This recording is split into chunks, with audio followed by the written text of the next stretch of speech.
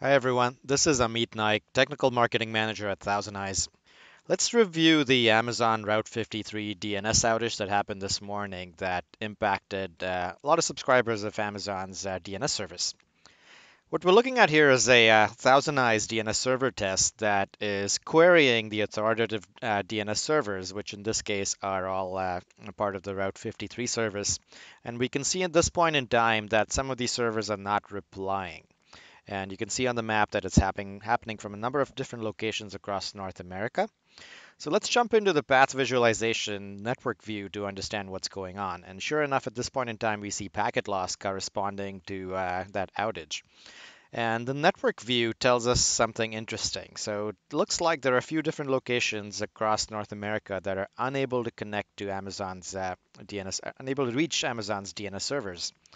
And other locations are able to get to it just fine. So this kind of looks like a fragmented network picture. And most of the traffic is ending up at this network called eNet in Columbus, Ohio.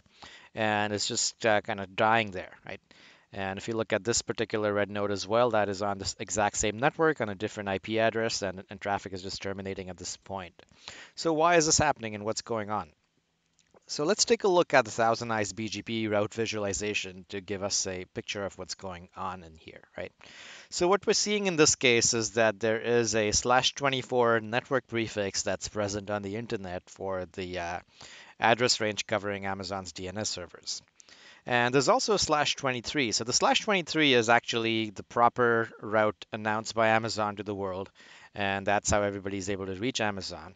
But the /24 is a more specific route, and it's being announced from one particular location to a couple networks. So if you come back over here, it's being announced by this network which we looked at earlier called eNet, and it's being propagated to the internet through a couple networks, one of them being Hurricane Electric. Hurricane Electric is a large tier 1 ISP, very, very well connected across many internet providers, right? So anybody that's connected to Hurricane Electric would think this is the shortest path to get to the Amazon DNS servers and would not be able to reach them eventually. So why was this done? So the best explanation is that this was a BGP hijack.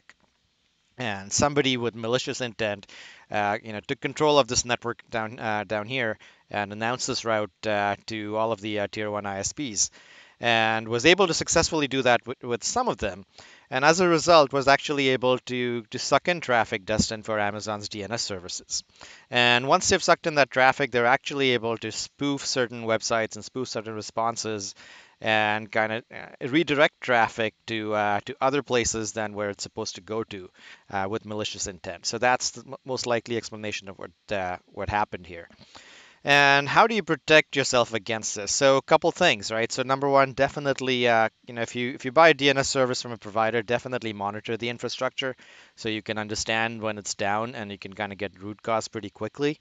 But also, you can set up alerts in ThousandEyes that'll give you a warning when there's a BGP hijack event like this, and when your prefix is being announced by somebody that is not you, and they're trying to steal your traffic, you would get an alert pop up in your system, right?